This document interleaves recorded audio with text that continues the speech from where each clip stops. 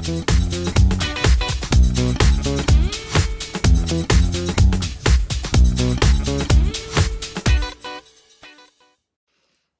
everyone, this is Intuitive Edge. Welcome to my channel.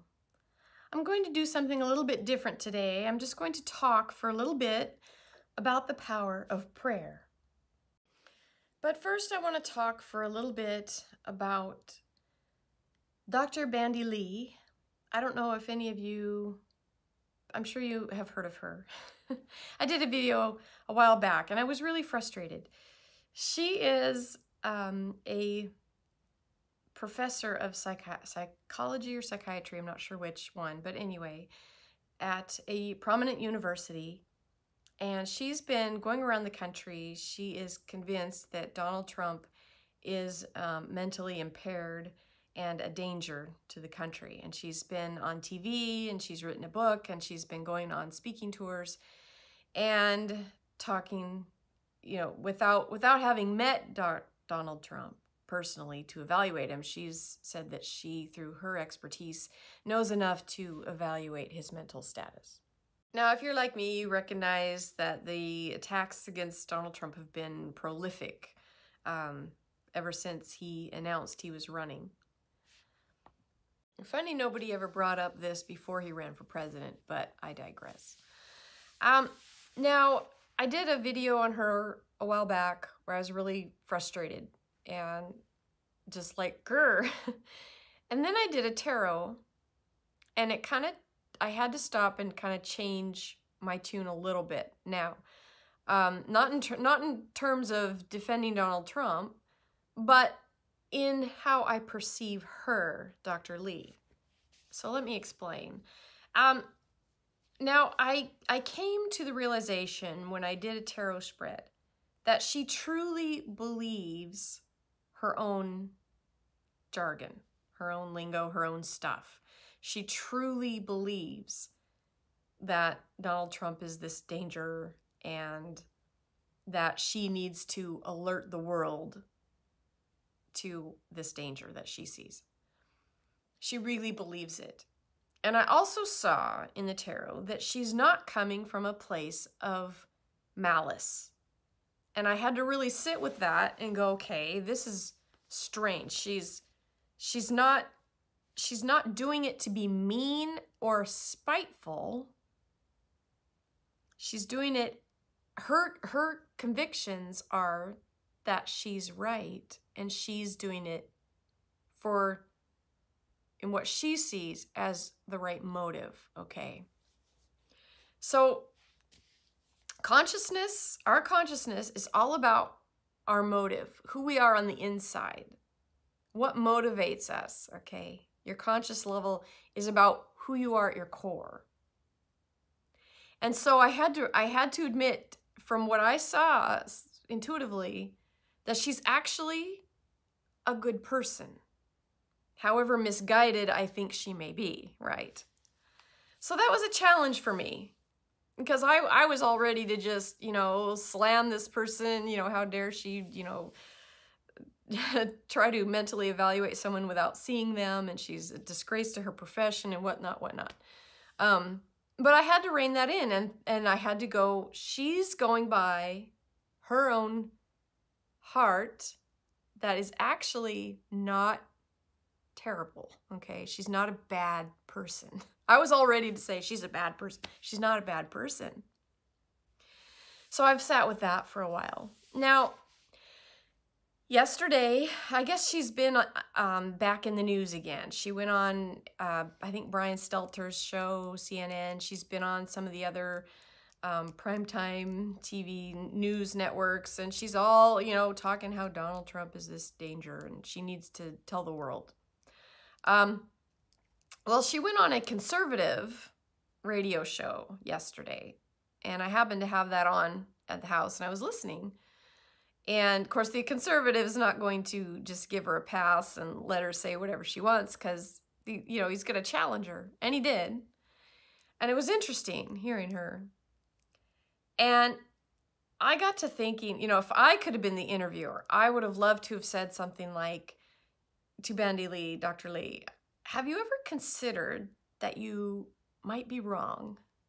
You know, nobody, I don't know if anybody's ever asked her that.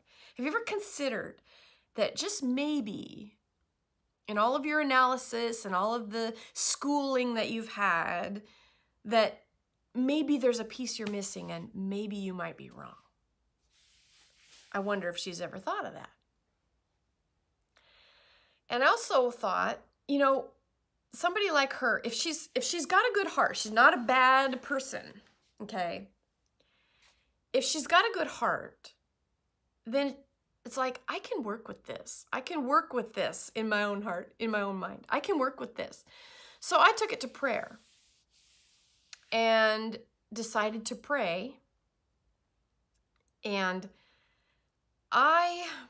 when I pray, I like to see the person that I'm praying for in my mind, that if they've got a good piece in there, maybe there's some clutter that's, you know, holding it back or holding it at bay.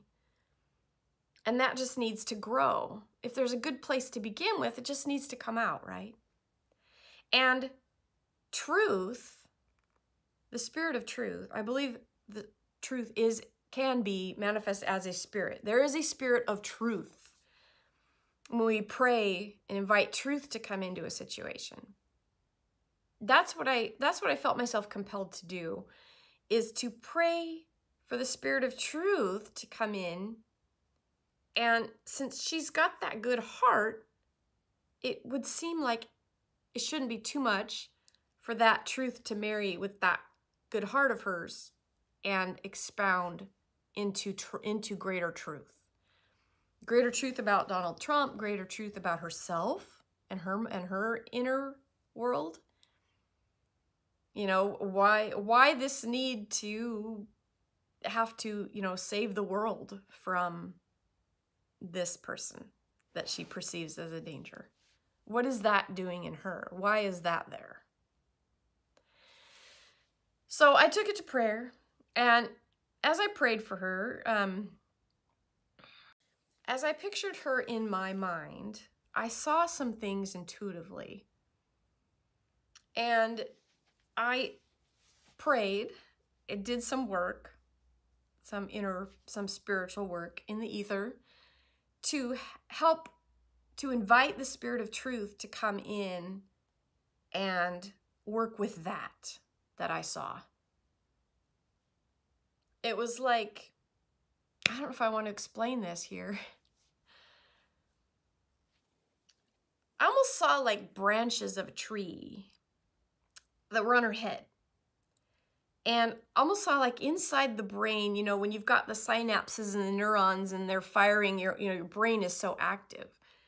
And it was almost like this tree with all these little branches going in and actually redirecting the neurons. It was an icky feeling. It was like redirecting neurons to firing things to think a certain way that wasn't in line with the truth.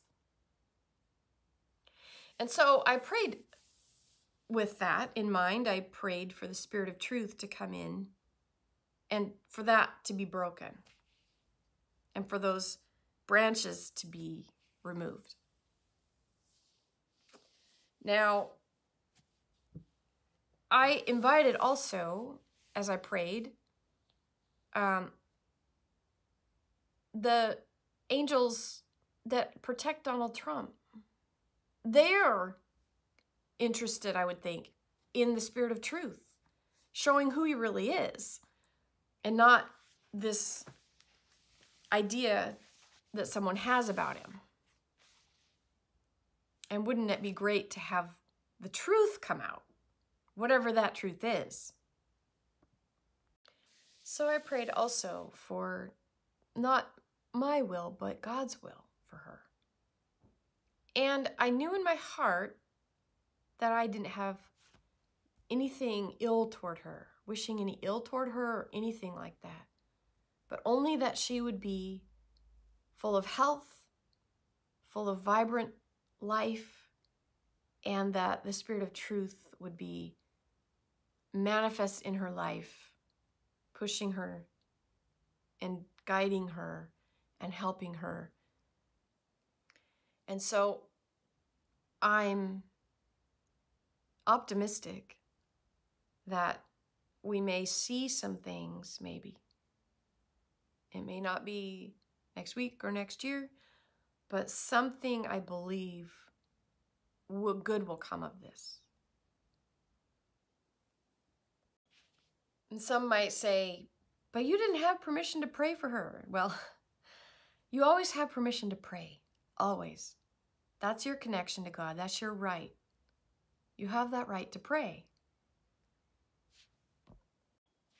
And as long as you come from a place where you're not praying when you're angry at someone, pray for that person. Come from a good place in your heart where you know that you're not wishing that person ill will, you're not angry, you're truly coming from a place of love for that person.